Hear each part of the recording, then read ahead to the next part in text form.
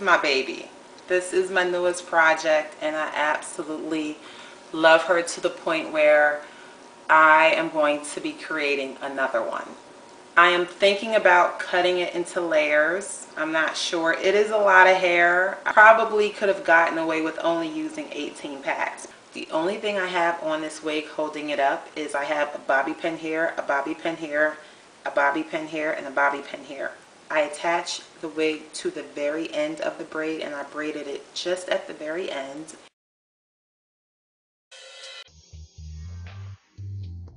I added 4 additional braids to my scalp to make the wig look even more realistic.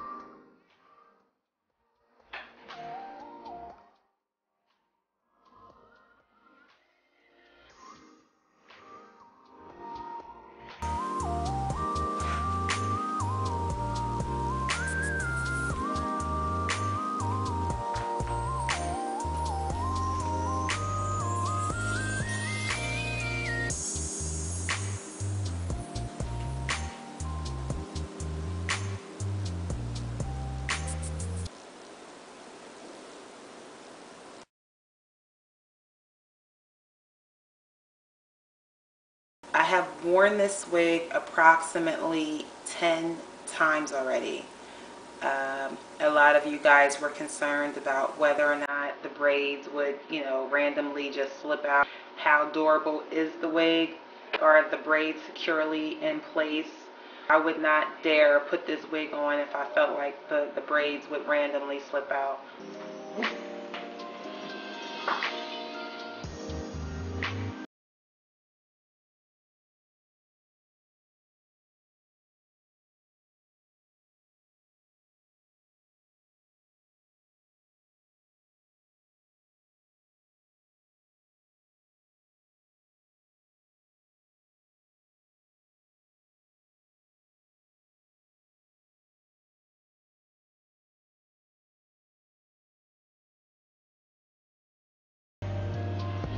I plan on keeping this wig for at least 5 years.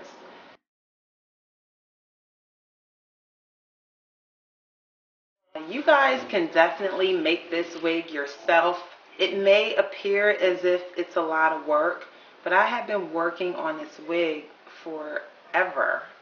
You can work on one row every week if you want. Work on one row every day. All you really need is time.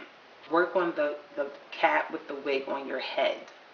I made this entire wig like pretty much in my lap, or as you saw, on top of a grits container. I have to buy me a mannequin head because I anticipate making a lot of wigs in the future. I hope I have provided enough information for you guys so that if you choose to, make this wig yourself, you have all of the necessary information.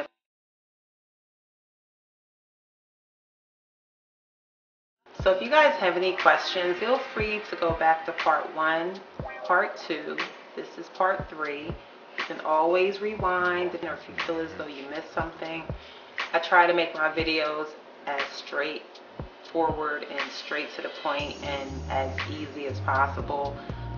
I mentioned a long time ago I hate drawn out videos, so please share with me how your wigs turned out, and that would make me smile for the day. So alright, until next time.